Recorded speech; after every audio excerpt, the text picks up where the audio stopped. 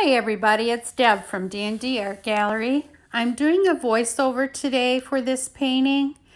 This is a 12 by 16 inch canvas. I do have my base coat down, which is made up of Pittsburgh Ultra Interior Satin, squirt of GAC 800 in Floetrol. And I did lay down a little bit of a puddle there in the middle as a guide to where I wanted to put my paints. This is going to be a deconstructed bloom today. And I would like to give a shout out to Sharmin of MilkyWay Art Design, and I will list her name in the description. I've been watching quite a bit of her channel lately, and she's given me great inspiration. She does a lot of blooms. And so if you get a chance, check out her channel. I have quite a few colors here I'm using today, and some are older and I don't remember the names of them. But I will list in the descriptions the ones that I do remember. And I will go over those real quickly right now. The paints I'm using are the FolkArt Colorshift Aqua Flash, a combination of the Extreme Sheen Deep Sapphire and DecoArt Metallic Green, and DecoArt Jadiete. The pouring medium for those paints is Dutch Boy Deep Base C, Minwax Polycrylic, and the Josanja varnish in a 2:1:1 ratio. And the pigments I'm using today are all primary elements. And they are the Scarab beetle, Pomegranate, Lucky Apple, Interference Blue, Indian Spice.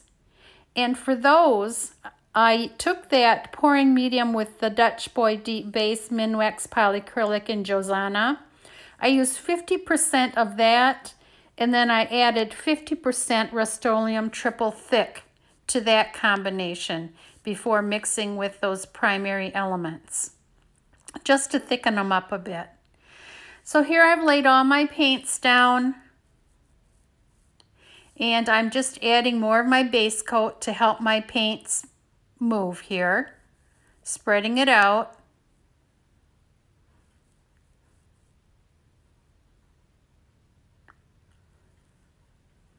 I am using my turntable today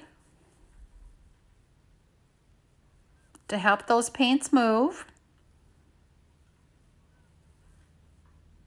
And I do believe this may be the biggest painting I've done so far using the bloom recipe. So we'll just see how it goes here.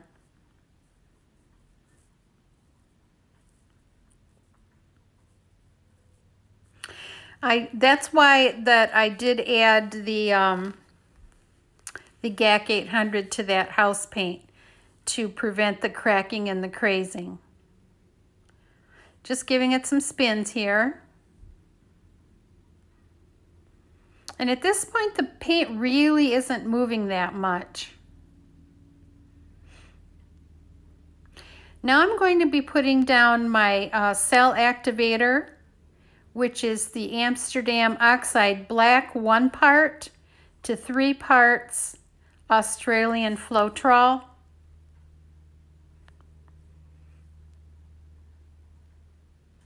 And I do clean off my palette knife there in between each swipe.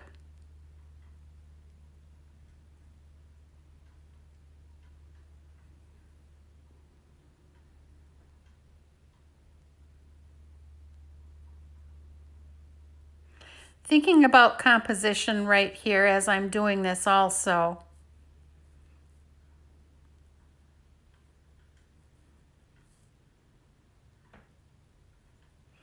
This is sped up a little bit, this part of the video, just so you wouldn't have that long to watch.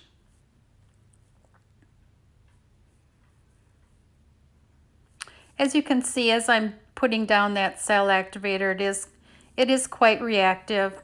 I'm getting a lot of cells coming up there.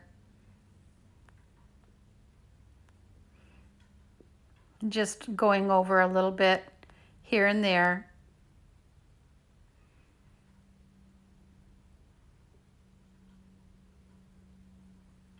At this point, I decide that I don't think I have enough color in this one area, so I'm just laying down again some more of my paints and my primary elements there. There is one paint I did forget to mention, and that is the paint that I make up myself called Mysterious. It is made up of 4 different paints, and it used to be with Art Minds. Art Minds produced that color, but I understand that they discontinued that quite a long time ago.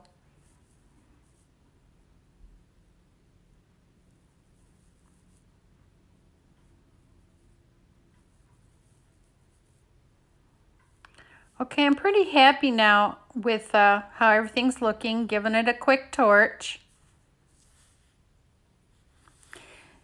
And some more spins here, just to see if I can get the paint to move a little bit. The base coat is quite thick, so this is when I decide I'm going to do some tipping with this to see if I can get the paint to move.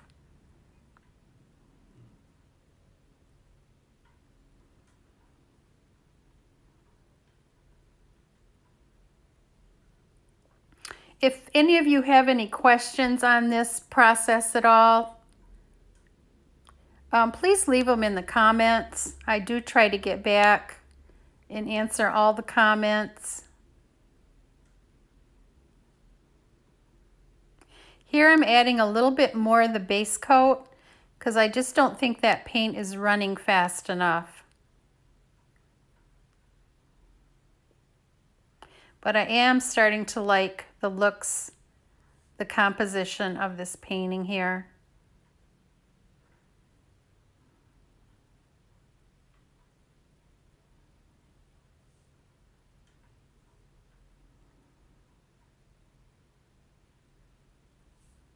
Just drawing it out some more here.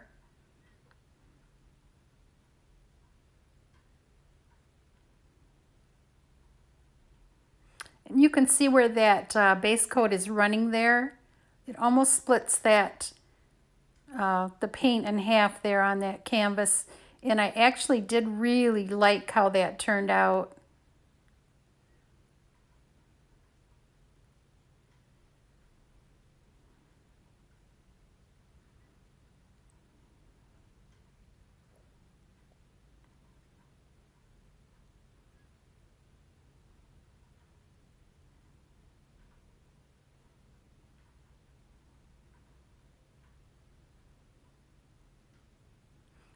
Here I'm taking my, it's actually not a skewer, but it's the, it's a paintbrush, the bottom end of a paintbrush, and I'm just adding some interest here to the painting. And this is another thing that that Sharmin Khan of MilkyWay art design does. I've learned this from her. Drawing some lines out.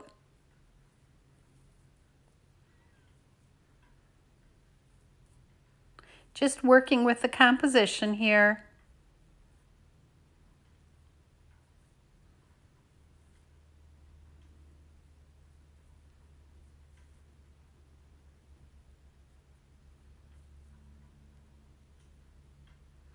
You can play with your painting as much as you want to, or you don't really have to at all, but I just felt this painting needed a little something extra.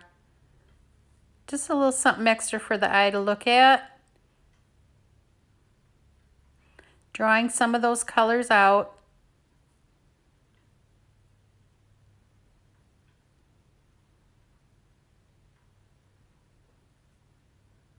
I am cleaning off that tip of that paintbrush after every dip I make there.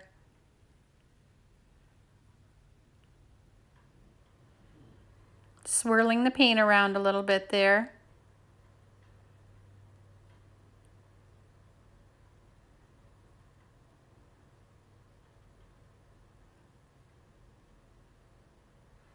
You can just see by taking your time, adding a little bit here and there, how it really does add to a painting.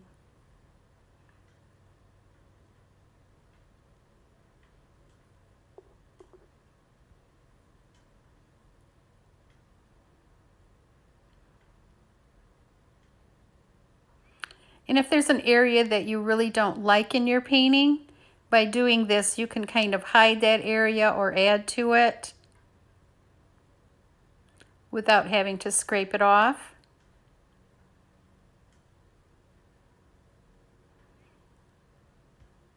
Just still adding a little bit here and there.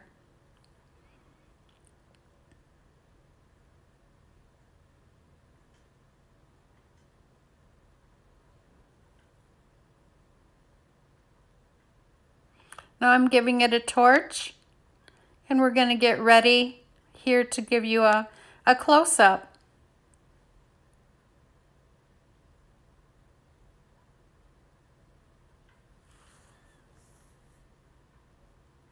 Okay everybody, here we are for our close-up, and I will try and show you the whole painting here. And let's go to the upper left-hand corner, a lot of negative space. Just going down the left-hand side here. These colors turned out just beautiful. Quite an array of colors used here today. I will list in the description, again, most of the colors used here today. You can just see all the little fancy doodads I added here, just to add a little more interest to this painting. And I will show you some of my favorite spots. It's pretty in here.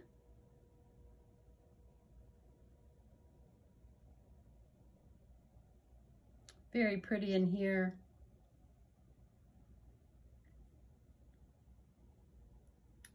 And we'll go over to the bottom right-hand corner. Again, a lot of negative space.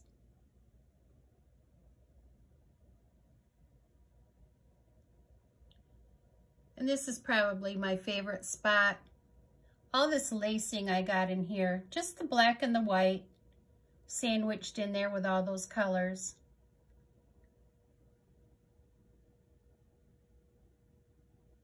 And up to the upper right-hand corner.